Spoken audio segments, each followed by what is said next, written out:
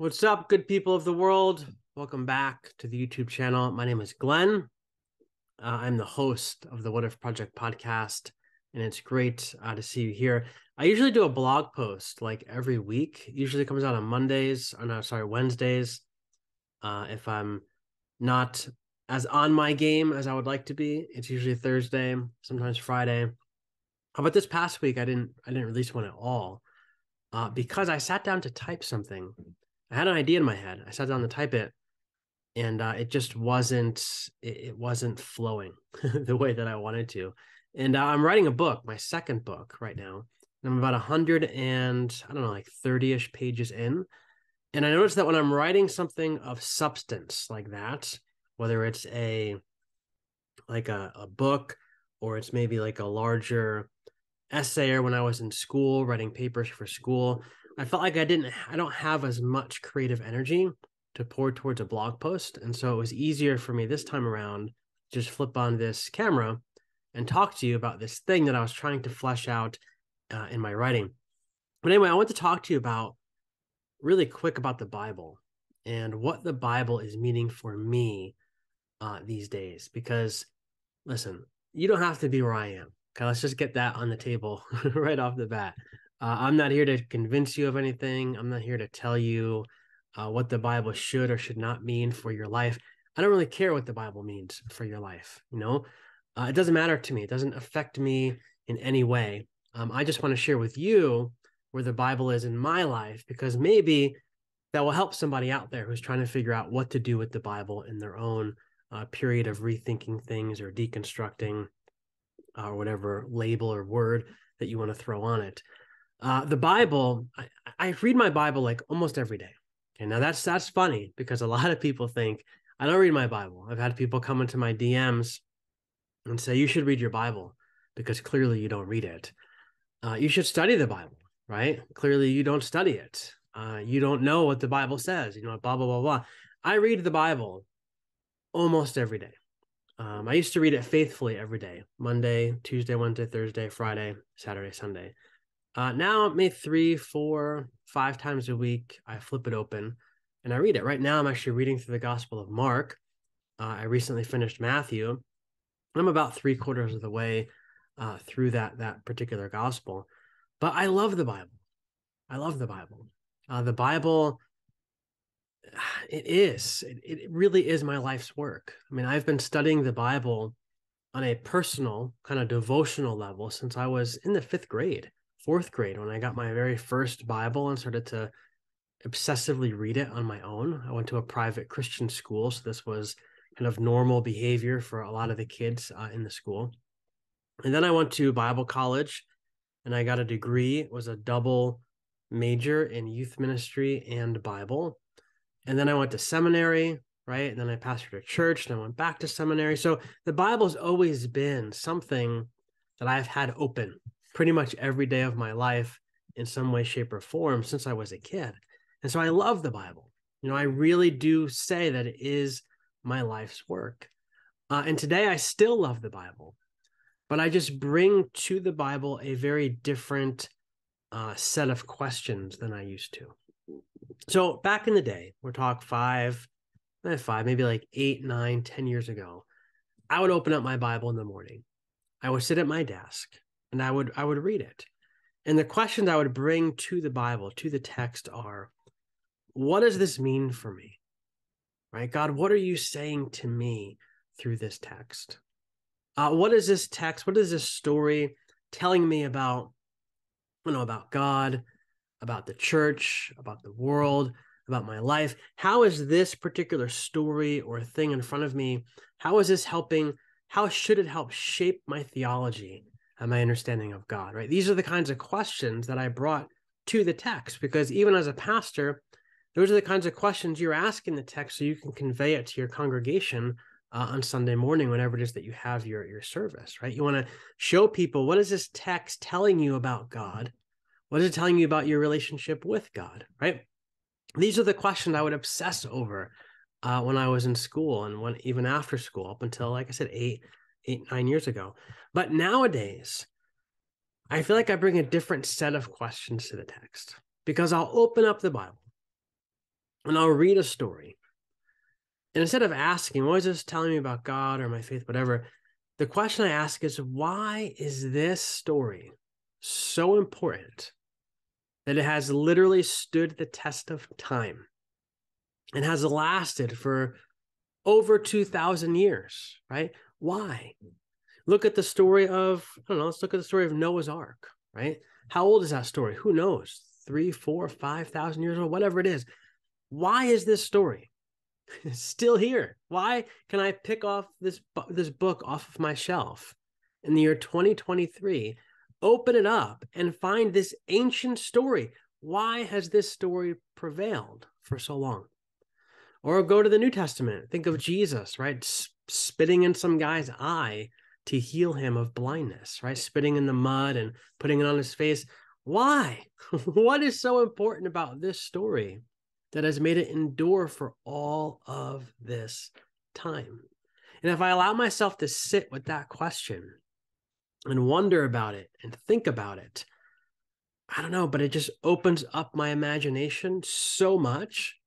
And I come to these different realizations, these different ideas about God and life and faith that I never would have come to had I just looked at the text and said, what is this saying to me today? So again, I love the Bible. I do.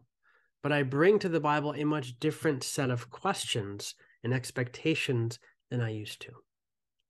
I also don't view the Bible any longer as the inerrant word of God. Now, that's something that's gotten me in trouble with a lot of people. But I used to open up the Bible and say, okay, this is God's written word to me, right? One of my favorite bands when I was a kid, I was Burlap to Cashmere. They had this song, Bible, Basic Instructions Before Leaving Earth, an acronym for Bible, Basic Instructions Before Leaving Earth. And that's what I saw this book as, right? One day, Jesus is going to return, or I'm going to die. One way or the other, I'm leaving this earth. And this book is God's gift to me. Basic instructions for my life before I leave this earth. This is God's inerrant and perfect, even infallible, right, word of God. Everything that this book says is 100% true. It's factual, all the different things. No contradictions. It's a perfect and holy book. Nowadays, though, I don't see it like that. I think it's an inspired book, but I don't think it's any more inspired than my book is. There's a plug for my book, Rethinking Everything.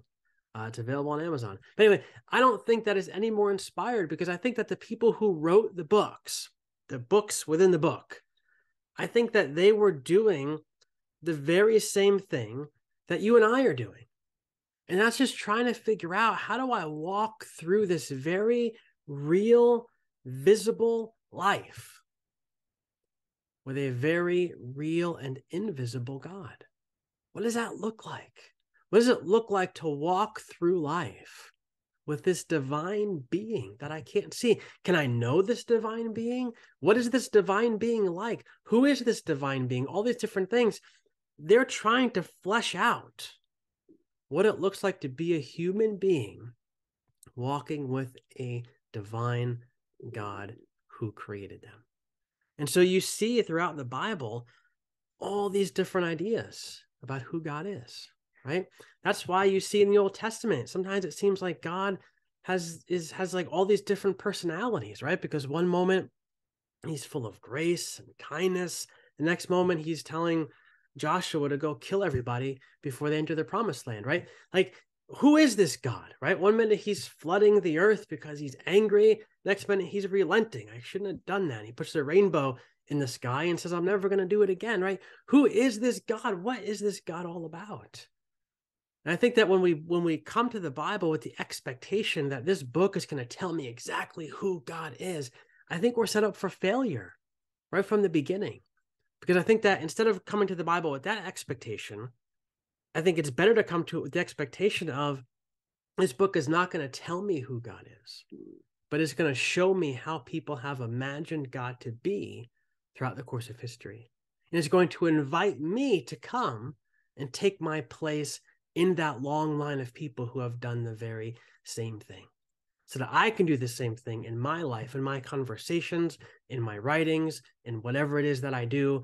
I can take my place in this long line of people and continue figuring out what it's like to be a human being who's walking through a very visible life, working a 9-to-5 job, raising a family, trying to pay the mortgage, whatever, with a very real but invisible God that I cannot see. So, the Bible, again, I love the Bible. I adore the Bible. It's my life's work. I have a whole stack of Bibles behind me, and I read from them often. I also read from these Gnostic texts, right? These books that were important to people, but for whatever reason, they didn't make it into the Bible. I think they're just as fascinating as the Bible is. I love the Bible. I love the stories of the Bible. I just see the Bible very differently than I used to. And I bring to the Bible a very different set of texts, or different set of questions than I used to bring to the text.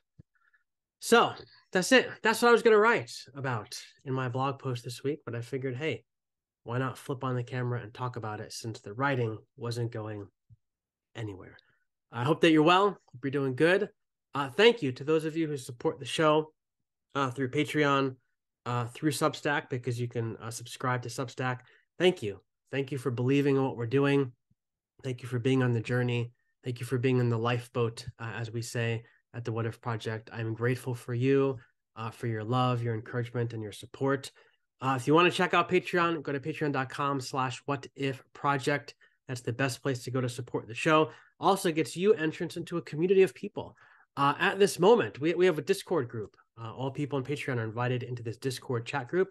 And as I'm talking to the camera, I can see notifications popping up over here that people are chatting in that group. So it's people literally from all over the world. We have people from Australia in there. I think somebody from Spain, UK. We have somebody from Malaysia, lots of people from the US, literally people all over the place in this group, having fun, talking about life, food, and different things they're having for dinner, deep questions about God, people sharing their pain and stuff they're going through in their life and their relationships. It's a really fun place.